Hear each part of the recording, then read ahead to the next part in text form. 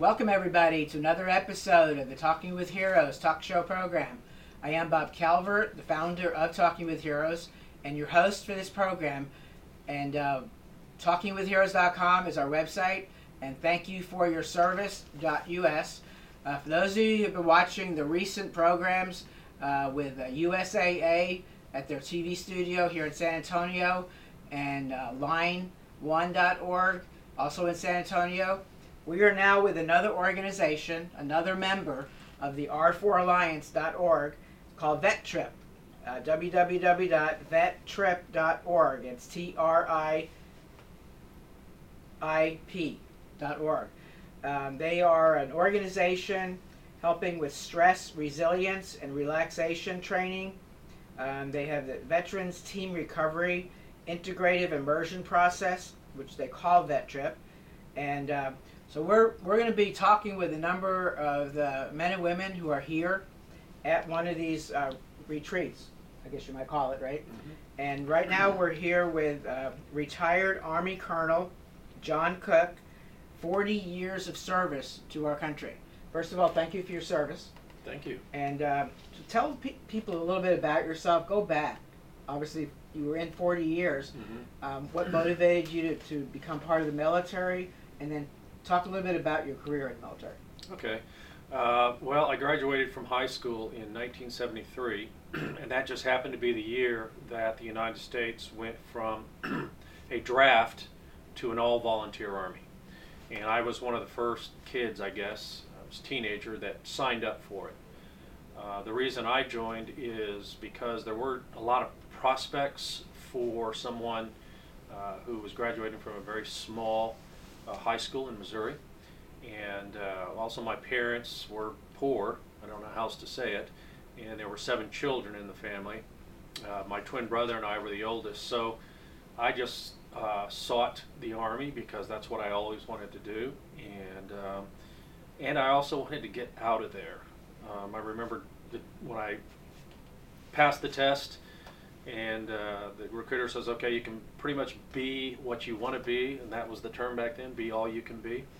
And so I signed up to be a military policeman, and I asked him to get me as far away from Missouri as he could, and he goes, well, I can send you to Vietnam. And I said, can I have a second choice? And he goes, sure. So I ended up, after my advanced individual training, going to Heidelberg, Germany. And there I served for 4 years as a military policeman. And then I did another tour of duty after that. I re-enlisted for Presidio San Francisco, which was great. I got out after that time and joined ROTC at UC Berkeley and finished my bachelor's degree and came back on active duty in 1983 as a Medical Service Corps officer. I was selected to go to flight school, so in 1984 I went to flight school, graduated a year later, was one of a couple guys that got picked in 1985 to go right into the Black Hawk transition. I did that, and then I was sent to Panama for my first flying assignment. I did that, flew all over Central South America, found that was a great place to learn how to fly this new aircraft, the Black Hawk. I did 3 years there, and then came back and went through about a year's full of training, and then became an instructor at Fort Sam Houston, or Joint Base San Antonio now.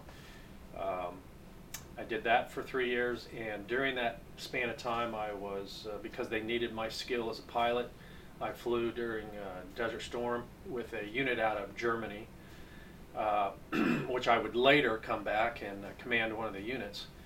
But anyway, so I came back from Desert Storm, I did another year, and then they sent me to Baylor University to get a master's degree in healthcare. And then I did my residency back in Heidelberg. That's where I was as a private, as an MP, and so it was wonderful, and that's actually where I met my wife, who also worked at the hospital as a German working for the American government in the hospital. So I did that for 3 years, and then I was selected to be an aviation commander. I went to Katterbach, Germany, close to Nuremberg, and served for 28 months as an aviation medevac commander and flew missions all over Europe and deployed the unit to the Balkans for several months and did that. Then went up after that assignment to Wiesbaden, Germany, to be the executive officer of the aviation unit. And from there I was selected to go to Washington, D.C., where I was the assignments officer for about 1,000 Medical Service Corps officers around the world. After that I was selected to go to command. My wife and I went to Las Vegas, Nevada, if you can believe it.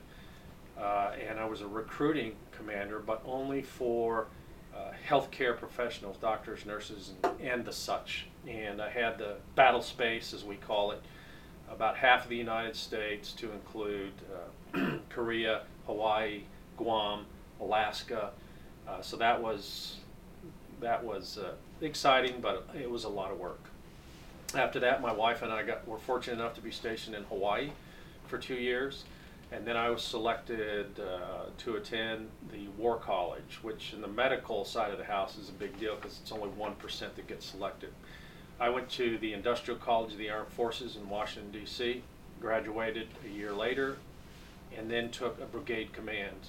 I had the Army's largest training brigade here at Fort Sam Houston, for all combat medics and officer trainings. Combat medics, a lot of people don't know that it's the second largest MOS after infantry in the Army. After I did that for 2 years, the commanding general asked me to be the chief of staff for him and for Fort Sam Houston. So I did that for a year, and then I was selected to command the hospital at Fort Campbell with the great 101st Airborne Division. So I went there and worked for a truly great leader, John Campbell, who went on to be the vice chief of staff of the Army, and he commanded the forces in Afghanistan. Once I finished with that, my commanding general asked me of the Corps if I would be the deputy commander of the Medical Service Corps. Came back to Fort Sam Houston and did that.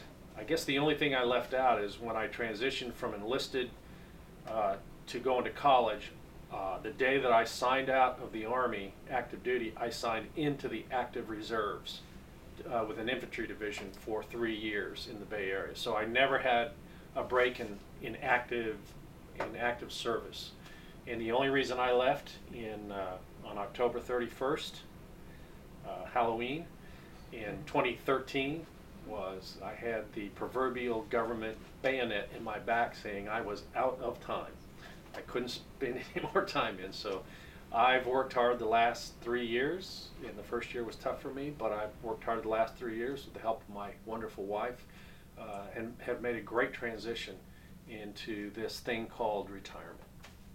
So, first of all, again, thank you for your service.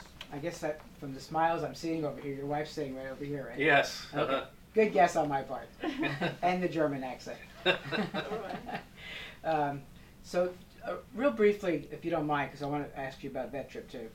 Talk about family in the military, because we've had a number of people we've talked to at USAA where they're talking about what it was like for their children, for the spouse, and especially with all the moves in the military and all that. Yeah. Well, the only thing I will say, my long experience in the Army is that, I would assume it's the same with everyone, but everything is so much more dramatic in the military because every 2 to 3 years you're going to leave. Your family's going to pull up roots and move. And the other big piece of that is several times during your career, depending on how long you stay in, you're going to deploy. And that has a huge effect on your family, period. I can tell you, I had the privilege of commanding 4 different times as a field grade officer, and regardless, we were flying helicopters in combat zones and all that, but at the forefront of what was always going on were the soldiers and people's families. And so if we did not help, if we didn't understand that as leaders, if we didn't connect with that with our own families, then it was very difficult to actually accomplish these missions. And we obviously weren't sitting at a typewriter, so the mission, you had to have your head in the game, always. And if things weren't okay at home, uh, it wasn't going to go as well as it should. And so I have seen in my 40 years a movement of the Army from where you came in and you were a soldier and they didn't issue you a wife or a family to the realization that they are the centerpiece. And if they don't get briefed on the mission and you're not communicating with your family, then the chances of you making it through a full career and being as productive as you could be, it went down exponentially. And I think the Army's done a really great job with that. That's the only way that we can retain. We don't just retain soldiers today. We have to retain the family, or it's just not going to work. Okay, I appreciate that. As most people watching, they've been watching maybe previous videos, they know that we've been talking with a lot of military support groups, recreational wellness groups.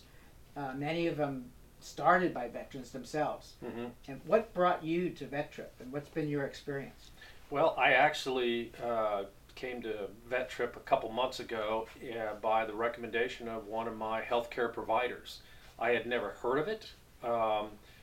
But she asked me if I was willing to try some alternative healthcare, and I said absolutely. I mean, my wife is about as holistic as they come, so she was like, yes, I don't care if you do anything else, but you're going to go to this. So I came with a very open mind. I wasn't quite sure what it was going to be or about, but I can tell you, based on the personalities of the people that greeted you from day one, and talking you through the process, and really, physically, emotionally, and spiritually putting their arms around you at a level that you just will not get in the sterile environment of a hospital. I've only been here twice, and it has made an incredible impression on me, both physically, emotionally, and spiritually. So talk about what your experiences have been as far as coming through this and knowing that you're feeling better. And what was the techniques that you benefited from? Well, first of all, when I was in Bosnia, which I had mentioned earlier, I had gotten bit by a tick.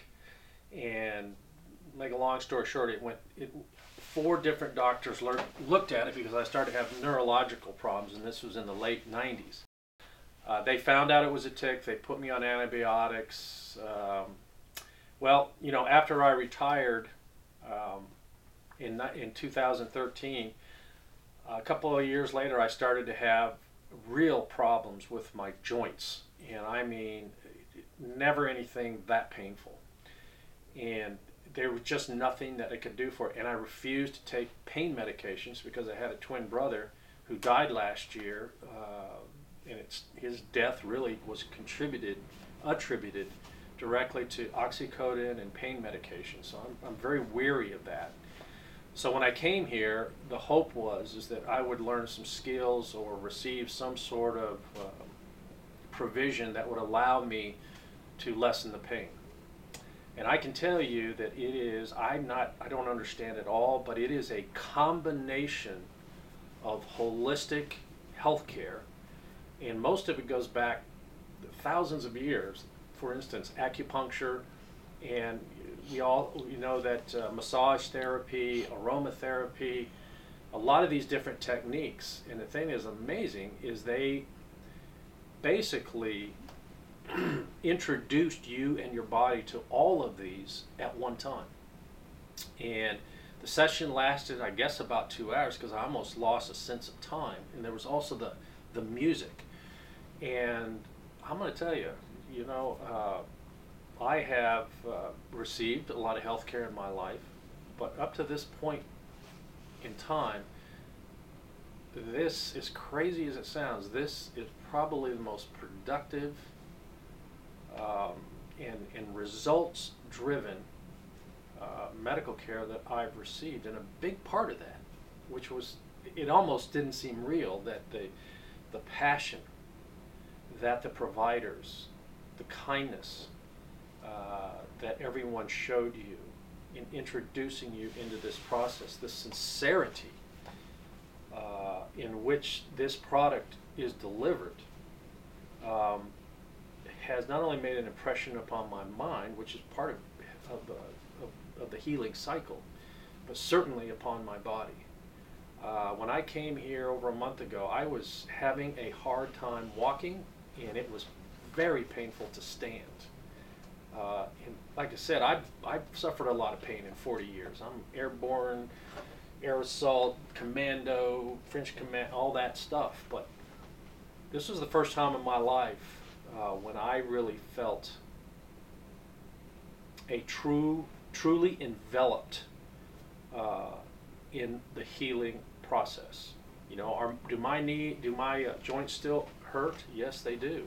But I am walking now with a lot less pain, and probably more importantly, is it's made me realize that there are other avenues to healing, and so from that perspective, you know, I've started to look at different avenues of approach. I'm taking a couple natural medications now that I would have never thought before of taking, and my only response has been, where has this been?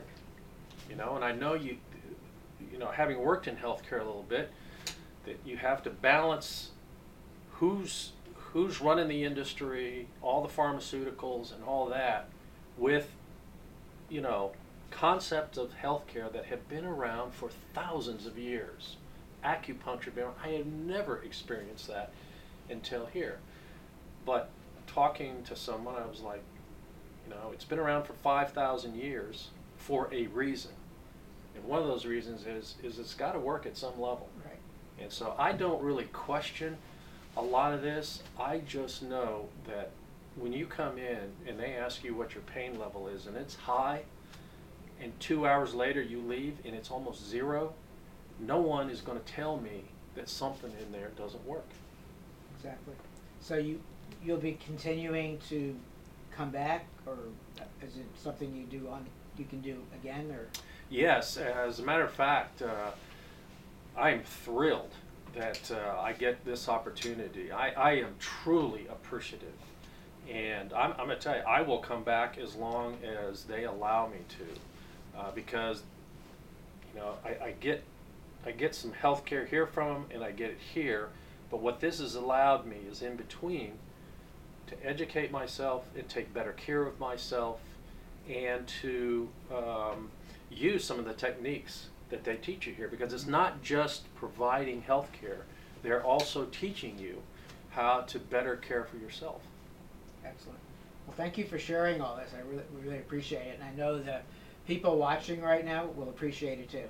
With your 40 years of experience in the military, including running a hospital and everything you've done, to come to here and find like you said, alternative methods that probably should have be told us. We should be knowing about anyway. Well, right? thank you. And the only thing that I would tell the audience out there is, you know, we get raised in a certain way to think a certain way, and that's all good. And the healthcare in our country is second to none. But let's all remember that, and we are kind of heading back there, there are alternatives. And all you got to do is explore them. I mean, just common sense should tell all of us that 1,000 years, 500 years ago, 200 years ago, there were a lot of remedies that people were that were healing them, and a lot of that is just being rediscovered in our society today. And I can tell you, VetTRIIPs, that is that piece of the puzzle that, at least at this point in my life, I was looking for. And I really appreciate the fact that they are there, and they are there in a loving way to support the soldiers. I appreciate that. I'm glad you're able to be here and benefit like this. It's very encouraging to hear. Thank you. Thank you. Well, before we go, if you could just kind of look at the camera, and you know we have a lot of soldiers. Numbers seem to be growing again, deployed in different parts of the world, many in harm's way. Why don't you give a shout out, a message to them? Okay. I just want to say to all the soldiers that are stationed around the world, you know the old saying, been there, done that. I know where you are. I know what you're doing. I know the sacrifices that you are providing to this country. And I also know that you're doing it for the person to your left and your right. So I'm asking you, take care of yourself. Take care of the people on your left and right, and take care of your family. because while you're serving us, it's important that you take care of yourself and set that as a leadership example for everyone. But again, thank you for everything that you do. Okay, thank you.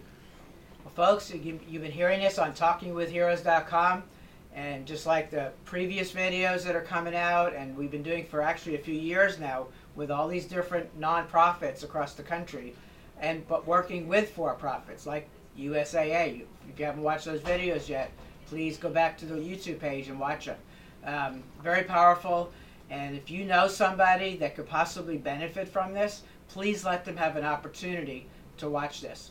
And I also want to give a shout out before we close to our troops. If you're in an area where you could be in harm's way, be safe, stay alert. God bless you, and we look forward to you coming home real soon, and we'll be back with more from San Antonio, Texas with VetTRIIP.org.